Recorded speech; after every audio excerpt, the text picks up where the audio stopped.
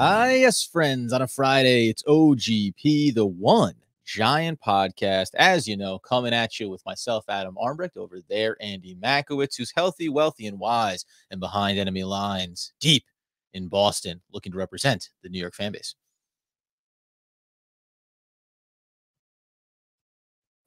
Yes, Adam. Going to be my first time at Fenway Park. You'd think being a Yankee and Giant fan, I would have experienced a Fenway and Yawkey Way at some point in my life. Sure. But yes, I'll be behind enemy lines at the Red Sox home opener this afternoon. Hey, man, somebody's got to get out there, got to absorb the beautiful sunshine, what we think is permanently warmer weather now as we work our way through April, but only time will tell. We come in, as we know, breaking down position by position the New York Football Giants, heading towards the draft and trying to identify where are the spots here in the draft with the multiple first-round picks, high, second, third, multiple mid-rounders. Where are the Giants going to go to improve this team? I said it on Twitter just quickly yesterday. I was like, the more that I look at the Giants is the more holes that I see. Like, every time that I go back to this team, I'm like, yeah, you're probably going to want to get something there. Boy, you'd sure like to have a third-round pick to fill a need at that spot. So, as you know, we've gone through wide receiver, we've gone through linebacker, we've gone through safety, and today is going to be a double dip because these feel like two, again, no less needed in terms of potential holes on the roster, but also something that it's going to be difficult, I think, for the Giants to get after too early, Andy. First of which is going to be that sweet, sweet tight end room. Well, listen, Adam, it's funny that you say that because I keep thinking the same thing. I'm for each of the positions, when we do our scouting, we go to 5 or 6 different draft profile websites, see who they have listed, find out what's consistent. What I keep finding myself doing for different positions, I'm like, oh, we have so many needs. I got to scroll to like page 2 or page 3 because we're not going to be able to get one of these top 3 guys at the position because it's going to be too rich for the Giants to be able to do that. Like, obviously, we talked about offensive line and those needs. We've profiled safety. We've profiled linebacker. We've now moved over to a position that is near and dear to your heart. I know that you are very, very sad about Pro Bowler Evan Engram moving on. You thought the heartfelt letter that he wrote to all Giant fans saying goodbye was specifically to you. Yeah. I mean, and to replace him, just Ricky Seals-Jones comes in. I know he'll be 1/10 of your heart that you have towards Evan Engram. But how are you feeling overall about the tight end room right now for the Giants? Yeah, listen, Evan Engram piece aside, it had to happen. Obviously, he's from the previous regime. You know that he's never lived up to the billing, and you can't go into a year again with this weird expectation around a player of, well, if he can do what we always thought he could, then he could be something. So it made all the sense in the world with the turnover from the coaching staff and obviously the GM.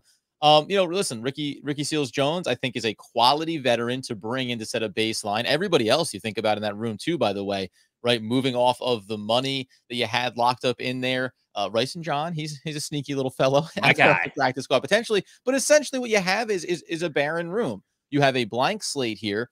Ricky Seals-Jones is not going to be a blocking tight end for this team. Certainly, he gives you some reliability as a pass catcher, former wide receiver turned tight end out of college. So there's work to do. And to your point, though, when we talk about the needs in the draft, it's hard to say anything sooner. I mean, 67 is still too early for me. You have to go 81 and beyond to really feel like, okay, we've addressed other key areas of need. And now, if the right prospect is there that either offers us significant athleticism as a receiver, as a pass catcher, and we haven't maybe gotten a receiver yet to that point, then I could see them going there. Or that overall value of being a pass blocker, being able to be in line along the offense there, and then still be reliable enough with some good hands to catch some short and intermediate passes. But it's a tough spot because once you get there, now you start to try to flesh out where is the right wheelhouse to grab one of these guys. Yeah, I mean, that's what I kind of alluded to at the top of the show is that you think about what the Giants need in the first round and the second round. To me, tight end falls so far down the list. We also know that in Brian Daboll's system, he rarely, if ever, uses 2 tight end sets. So it's not like it's an area where you really think that you're going to need that extra personnel. Don't need the 3-4 deep, roster like we've talked about, like we've seen so much of with the Giants, right? Piling up these players and then going, well, maybe situationally. This is kind of like We need one that can do things we need, and then a respectable, like Ricky Seals-Jones, veteran to be there as well.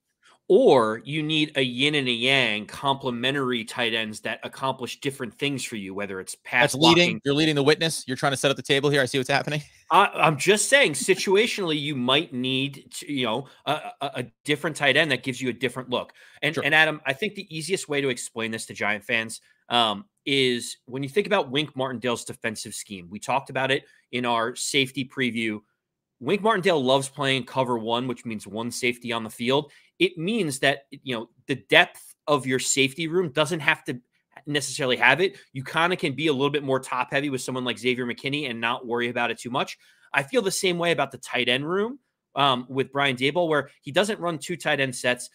While Dawson Knox was there in Buffalo, he wasn't like a be all end all. They, clearly went out and got Stephon Diggs for a reason because they wanted a nice, polished route runner on the outside. Sure. And so for the Giants, I just don't think the first and second round, there's enough positional need in terms of the scheme that Daboll runs. And so that's when we start looking in the third, fourth, fifth, and beyond for one of these different, tight ends. And Adam, I already highlighted Cade Otton from University of Washington as a guy that I really like. And I like him because he's the complete opposite of Evan Engram. And I don't mean that to disparage Evan Engram, but I think we've all gotten frustrated with like seeing the talent that's off the charts, seeing a guy that has freak athleticism, and then like route running is an issue, hands are an issue, pass blocking is an issue. And all of a sudden we're left being like, well, what are we getting from the tight end room if we don't have any of that? Sure. It's tricky, man. You have to think back to it's like we talked about a lot before in the podcast, the Kevin Bosses of the world, right? The guys that when you see them on tape, you go, I don't know if there's really a lot there, but they do things in the blocking game, and then they're just consistent enough as a receiver to offer you some reliability. In that vein, you talk about can't take them early. You start to look back 67. I'm going to say that's too early for me. Cade Otton, where did they have him going? They have him going late third, early fourth round. So they have him a little bit further back, which is, you can talk about 81. I mean, McBride, by the way, one of the top tight end prospects. He's not going to be on the board here for us friends. He's going in the second round somewhere. So we're not highlighting him because we don't think that it's a viable option based on where the Giants' needs are. When you get back to 81, the couple of names that I'll throw out, I don't know if I mentioned this player before. I had mentioned a deep cut that I'll still reiterate later quickly. But Isaiah Likely, he's the guy to me that out of Coastal Carolina, that has pretty close to the balance. The problem with him is that he's a little bit undersized, 6'4", 241. He's a willing, but not necessarily great blocker. The profile for him is more as a receiver, so it goes a little bit against the grain of what you're speaking to, the polar opposite. But he has the route running. He has the deep play, ability to have some opportunities in the receiving game. Third, fourth round prospect, he's average on Draft Buzz at 92. This is probably where, again, to the point about need and other areas on this roster, if he falls to 112, I love running up and grabbing him, feeling good about it if that's the need that they're looking to address. At 81, it's hard for me to look at that and not assume when you see draft boards and go, there's going to be better prospects there at other positions that we need to fill. Yeah, and that's the problem is like when we feature all these different guys, McBride is just not on the Giants board. And I'd be shocked if the Giants took him in the second round, and we probably would have a little egg on our face at him for not even, highlighting him. But I just, knowing the needs on this team, and I think Likely is a good guy in that third, fourth round, selection. I think that's where the sweet spot is for this tight end room for the Giants. It's why we've highlighted Cade Otton. It's why you like Likely. The one other guy that I really think could be I think he could be like an all-pro star type of tight end that you can get in the third or fourth round. And his name is Cole Turner. Oh, thank God. I thought you were going to say just if we're just not Jelani Woods is another guy in that range there who's big at 6'7", 259. But is just the too tall, a little bit too tight hipped. I know he's gotten some praise leading up to this, but I was a little bit concerned you were going to go that direction, but talk about Turner. No. So great. Adam, you and I agree wholeheartedly on Jelani Woods. So I am completely out on him. Everyone's basically saying, look at the year he had. Look at the size he had. He's tremendous. And then you see, and you peel back the onion a little bit, he's almost 24 years old, right? He's been in college for 5 or 6 years. He spent 3 years at Oklahoma and didn't make an impact. He has 1 season of success at Virginia. And so the sample size is small. He's significantly older. And I don't know if his raw skills will ever fully translate, knowing that he's already 24 years old, right? Like that to me, it says to me, there's other guys in the draft that I'd rather go for. And that's why I like Cole Turner. So Cole Turner, 6'6", 246. He's a big bodied guy. He's a tight end out of the University of Nevada. And Adam, just for Giant fans to get really excited, he was a dual sport athlete. He played basketball. So if you want to if you always longed for guys like Antonio Gates or Jimmy Graham, and in every single telecast, you're like, did you know that they both played basketball at Virginia Tech and Kent State? Like, that's the type of guy that Cole Turner is. He has great athleticism. I think he had 10 or 11 touchdowns last year. He's a good athlete with good length. He's not going to wow you with what he does, but he's got solid athleticism. And they say that he is an elite pass blocking tight end. Now, in the run game, he's a little bit, higher up and he can get pushed back a little bit. But having a guy that can stretch the field at the tight end position that is an elite pass blocker that you could put outside a rookie right tackle that you end up drafting in this draft, that's a good start to a young right side of the offensive line for both the run game and the pass game. Yeah, pretty consistent. Looks like he can be a decent deep threat as well. Do you have any concern over, I was going to say average ADP, though? You're talking about 163. Now, these numbers are weird when it comes to tight ends because of how the position is valued or devalued. But is that a very comfortable 112 selection, potential 147 for the Giants? Or do you think you have to get in there at 112? Well, I mean, NFL Draft Buzz and others have him a little bit higher up. They say he could be late 3rd, early 4th, but then you look at other sites, they say he could be there at 150. So to me, I think the target is 112. I think that's the area. If the Giants use their 4th round pick on him, that means that basically they've addressed 5 other areas of need before going to tight end. And to me, that would be a success. If you got a 6'6", 250 elite pass blocking tight end that is a huge red zone threat for the team, and you've already addressed all the other needs, sign me up for that today, Adam. Yeah, it's funny. I mean, so we're both in the same kind of range. I think 112, that's late enough. And again, it's not that blocking isn't important, but this is all relative too. We've talked about the wide receiver position before. Have the Giants picked up another weapon on the offensive side before they go to address the tight end room? That's where I think it becomes interesting, because then leaning into a guy that models as being a block first tight end with some pass catching upside, that's great.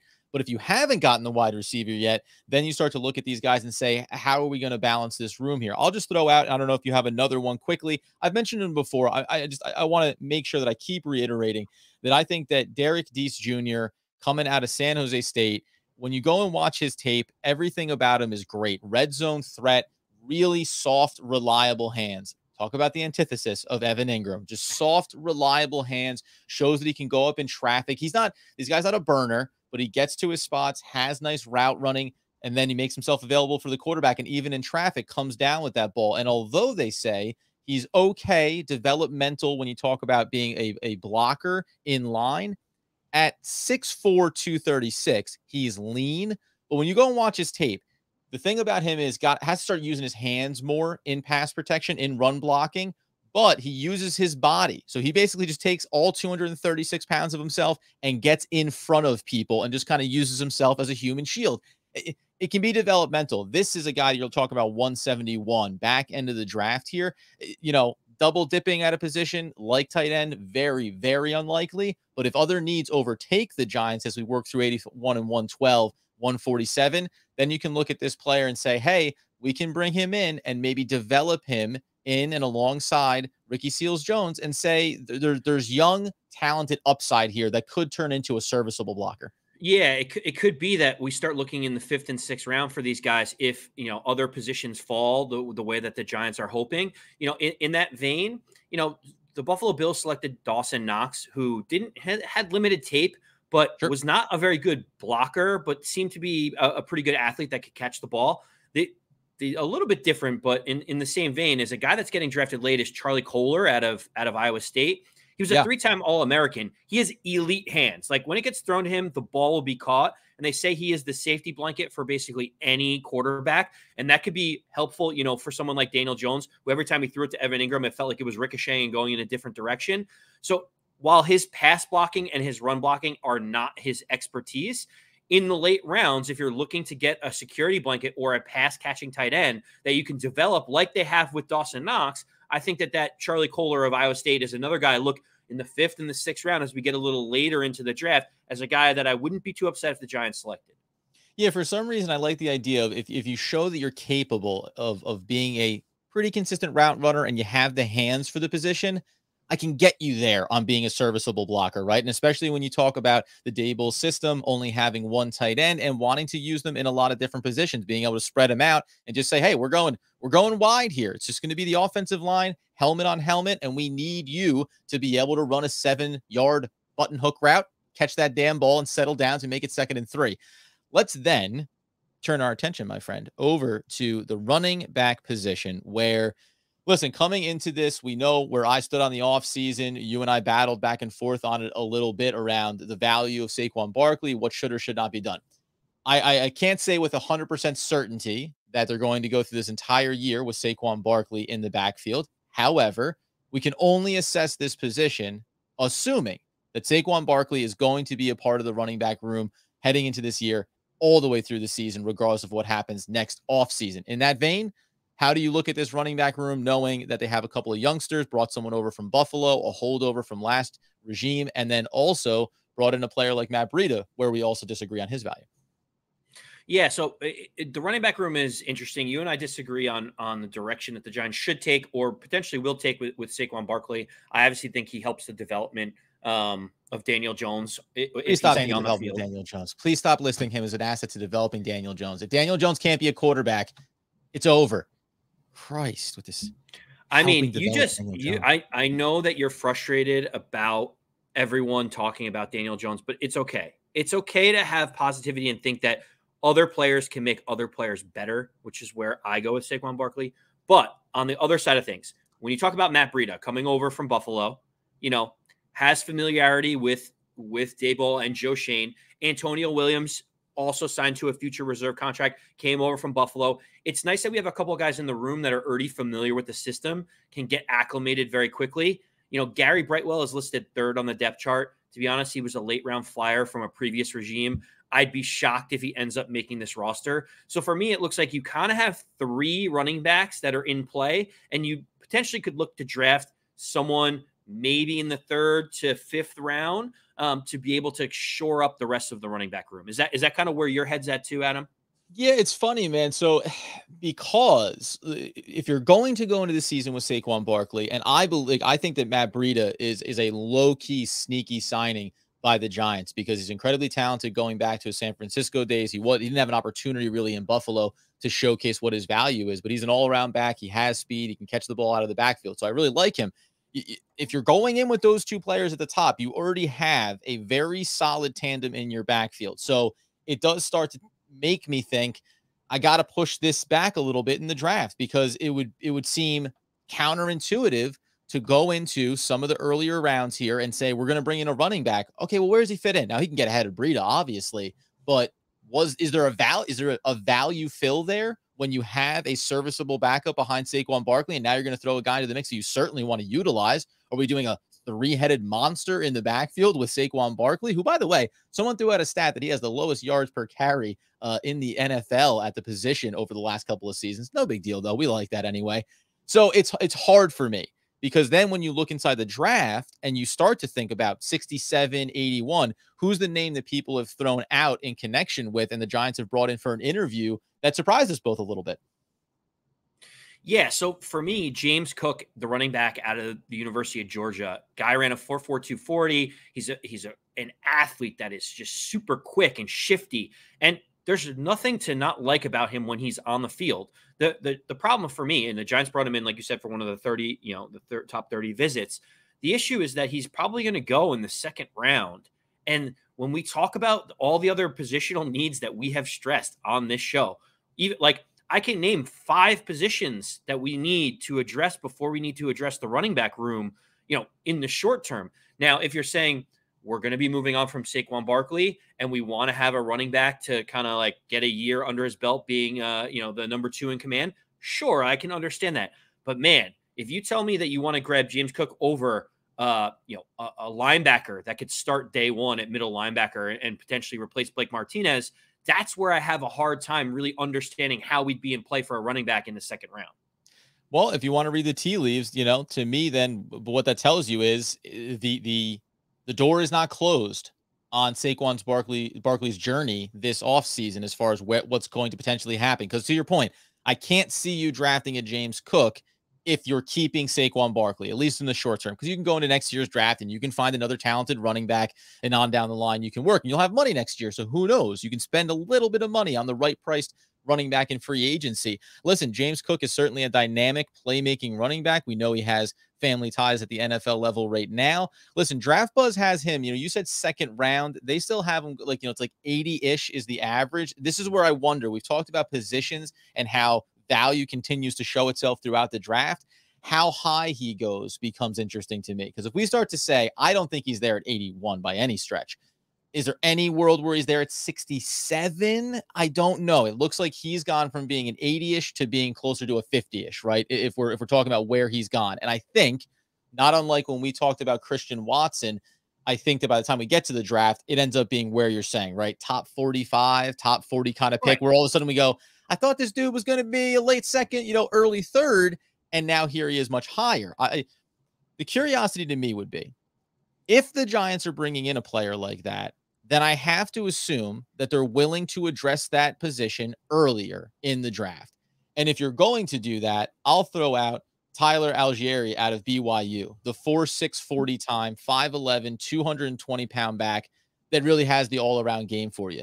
He's physical. He hits the gaps. He doesn't mince words with his feet, dancing around back there. He finds it and he goes. He's also a solid receiver, can get out into the flat, can be a pass catcher. He would be, by the way, we're talking about if you want a Saquon Barkley replacement, then this is a guy that you could draft. Again, see where it falls here. 67, 81. I've seen mocks where he goes somewhere between 81 and 112, and that feels a little more feasible. I also think that, again, this is a player that by the time we get to the draft, you're talking about him in the top 65, not the top 85. Well, Adam, I have a question for you. Does it concern you about his 40 time? Because for me, the knock on him is, a 4.6 240, especially when you think about like milliseconds mattering in the NFL, like being able to hit the hole and take something to the house. Like, to me, that my biggest concern is just the top line speed and the speed that the NFL linebackers play at. You have a 4.45 40 linebacker chasing this guy down on a power eye. And I just don't know if he has the speed. He does have the strength. I would agree with you there. Is there concerns for you about that, just quickness overall? Yeah, my thing would be, again, if you're building towards the future, this is why you have Matt Brieda on the roster. This is a guy that can work in tandem. You have a speedier, faster, out in space kind of running back, smaller, and now you add in this more power bruising running back, a little bit of a tandem mentality. I mean, listen, I'm not making any comps here. Derrick Henry ran a 4.45 40. We talk about it, right? You said it at some of these other positions that we've highlighted. I want a football player, right? So not all the measurables matter. When you watch him play, he looks good. He's getting the job done. Now, can 4.5-yard pickups become 3.5 because he doesn't quite have that little extra burst? Or can 15-yard runs, like we saw a lot when Saquon was out, right? With all the other guys they ran through over the last couple of years, get caught from behind after 12 yards instead of it being a 35-yard, a 40-yard, a to the house touchdown. So those are the little things here. And also, by the way, I like him as a prospect, but this is probably why you say Cook is worth it, because he's that electric player that you can go to the house with on any individual play. And if not, if they don't check all these little boxes, then you have to start moving back towards 112 and later looking for some value picks for the Giants. I'd be curious. That's something that we should look at is NFL running backs that run over a 4.6 40 in their success, because you look at guys like Jonathan Taylor, who's like a track star, a burner. Even Derrick Henry for his size ran a 4.45. Right. Like, that's significantly unicorn, faster. Right? Yeah. Yeah, it's insane. And in that vein, there's someone that I like that has that speed and he has that strength. And ironically, his name is Pierre Strong Jr. out of South Dakota State. I looked at him. Do like him. If you haven't watched any film on him or haven't seen what he is, he's 5'11", 200 pounds. He runs strong. He's got perfect size for the running back position, 4.37 40. The guy is fast. He's strong, he's fast, and he has a track record of success. The big knock is, albeit it's in the FCS, right? So he hasn't gone against the highest level of competition, but when he's out there playing, he is scoring touchdowns. Like in 2021, he had almost 1,500 yards and 16 touchdowns. They gave him the ball. He kept delivering time in, time out. He's the type of guy that if you complimented him with Saquon Barkley in the room, you know, he would be a perfect fit. Has speed, excellent athleticism, and just can be a dynamic playmaker for the Giants. So for me, that's the type of guy going in the 4th round right now that the Giants could wait a couple of rounds later than the 2nd round to address a need and still get a high-quality impact player. So here's the funny thing, because I'm going to bring up a guy who, and they've talked about same kind of thing, this 4th round kind of area, and no higher than the 4th round. So I'm looking at like 112 could maybe be the sweet spot to get a player like this. But you just mentioned about like a great compliment to Saquon Barkley, someone with speed, and the compliment to Saquon Barkley is power and brute force, because that's what Saquon Barkley isn't. Like, they need someone that's going to grind out tough yards, is what we saw last year, right? When you look at a elite talent like Saquon Barkley and that scrub they brought in and signed that you hated the contract for, which I get, but he went ahead and had more yards per carry over the course of the season because he was able to stay between the tackles and get the dirty work done. In that vein, when you look inside this draft class, man, go ahead. Oh, you got something, or are you just teeing me up here? I think I know who you're gonna say, and that's the other person that I have teed up. So hit me with it, Adam. Oh, good. Okay, go say it. Let's see it. Let's see if you're right. So my other guy, if you're looking a little bit later, 5th round, moving forward, a guy that can move the chains, power run guy, delivered on the big stage. I'm talking Hassan Haskins, Michigan running back. Another very good running back. He's not my guy. I'll let you highlight him in a second. There's other players like a Tyler Goodson later in this one. No, I am talking about Leddie Brown out of West Virginia, who, again, let's get into those numbers, because 40 time of a 4.64 does not have the speed and burst that maybe you're looking for. However, I'm going to give you what I think was really a great summary on his scouting report over on DraftBuzz. He'll benefit from being part of a running back class that's somewhat underwhelming this year. Has great size to be an every down back at the NFL, and is well-versed as a receiver and as a blocker in the backfield. So he offers versatility. Not to mention, he has excellent injury history, which you can't underestimate the importance of for running backs of the NFL, and thus is likely to have a solid NFL career, probably as a part of a running back rotation scheme. If you're talking about bringing somebody in, Saquon Barkley's going to be there. Brieda's going to be there this year. If you bring in a guy like Brown, this is the thumper. This is the dude that comes in and churns out yards for you. And by the way, on those passing downs, does something that Saquon Barkley to this point in his career, and you can't assume he's going to develop it, is not very good at. That is pass protection. Saquon Barkley has missed on, whiffed on, not gotten his eyes across to the other side of the line to pick up the blitzes coming off the edge. Leddie Brown can be a guy that helps protect Daniel Jones or any future quarterback while also offering power and strength between the tackles. I do like that pick. I think I focus more on Hassan Haskins, one, because he did it on a little bit of a bigger stage. Michigan, all they wanted to do was run the ball. That's all they wanted to do. Every single team knew that Michigan was going to run it down your throats this year, and Hassan Haskins delivered. He had 20 touchdowns. The guy was an absolute I like him. beast. I like him a lot. Bell cow for Michigan, and he's the ideal. Like, if you were to carve out what a running back should look like, 6'1", 220, muscular, downhill runner, breaks tackles, and has improved every year as a run and pass blocker. Mm-hmm. Like, to me, he's a perfect rotational piece. You have the home run hitter in Saquon Barkley when healthy, and when you need 3 yards, when you need 4 yards, and you need to run the ball right down someone's throat, Hassan Haskins is the guy for me. And so that's why I've been focusing so much on him. Teams knew that he was getting the ball, and he was still averaging 5 yards a carry, and he was doing it against big-time opponents. And for me, that says a lot about the type of player he is, because he's going to see that every day in the NFL.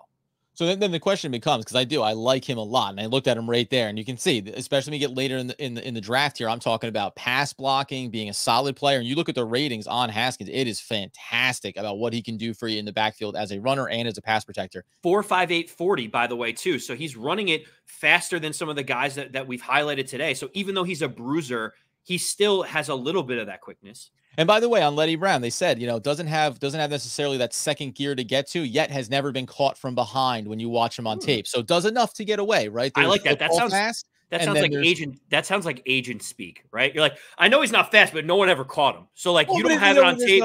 There's no proof. Ball speed. There's no proof that he's that slow. Like, I know the stopwatch says it, but watch the film. There's not a guy that's tackled him by his ankles. Okay. Show me a time. Show me a time a guy tackled from behind. Just show it to me. That's you go, amazing. Well, listen, we looked at the video. We're not entirely. Just show me. If you can't show me, then he must be fast. The bottom line is the interesting thing for me would be Haskins, a little bit of a higher profile coming into this draft. When it says 4th, 5th round, right? So when we talk about 112, then you start to go back a little bit further. 147 is your next opportunity, and we'll do even a little bit deeper dive. But at that point, by the way, the one other name that I'll just quickly throw out here that I had listed up, and that's going to be Master Teague out of Ohio State. I think he's a solid prospect, but whether or not he's even drafted 6th, 7th, or going into undrafted free agency potentially. So that could be where the Giants look to go here too.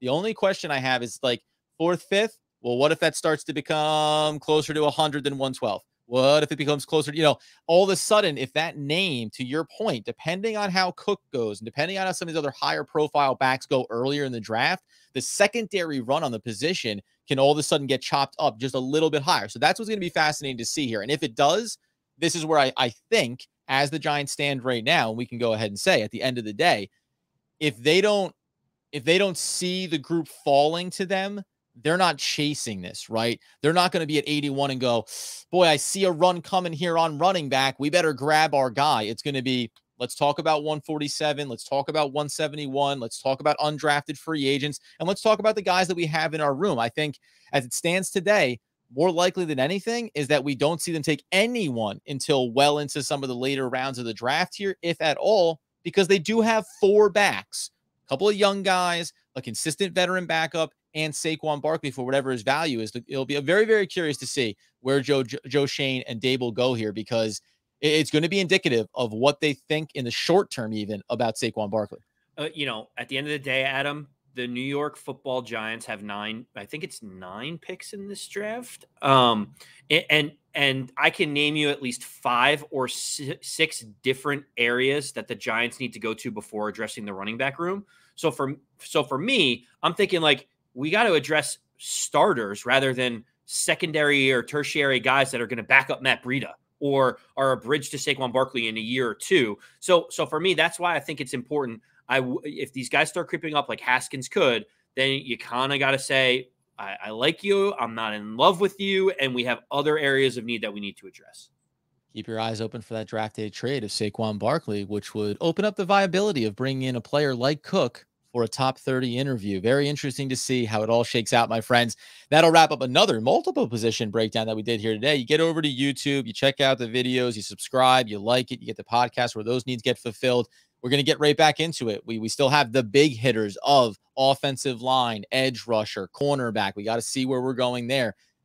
There's so much talent as we were seeing here. The question is, how do you maximize the positional value at each point along the way for this draft class? We'll continue to break things down. Big guest coming up next week as well. You're going to want to be here for.